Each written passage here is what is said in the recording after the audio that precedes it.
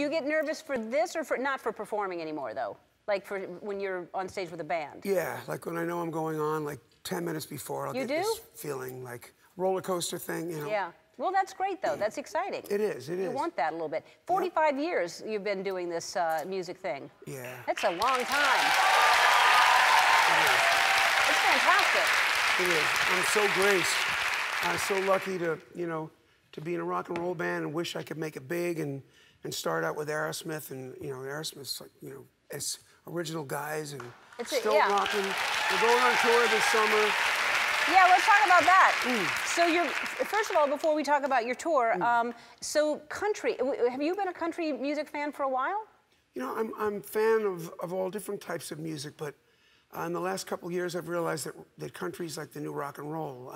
You know, if you listen to Eric Church, he just rips it up like Zeppelin. It's crazy how far they go with it. And I thought, I'll go down to Nashville. So I went down, and it was like following the star to Bethlehem.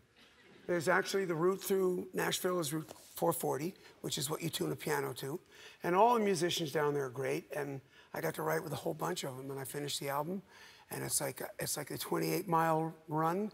I'm on the last mile. Oh, well, it sounds great. Yeah. So you're going on tour starting when? I don't know.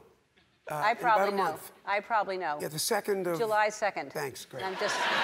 There you go, good. So it's called Out on a Limb, and it starts July 2nd in Las Vegas, right? Yeah. All right, so go see him. That'll be amazing. And then we're on tour. Yeah. And then we hit South America with Aerosmith, and then I'm really looking forward to this country record, though. Well, I can't wait. Well, that sounds, if that's any indication, it sounds great. All right, go see Stephen on tour. We will be right back.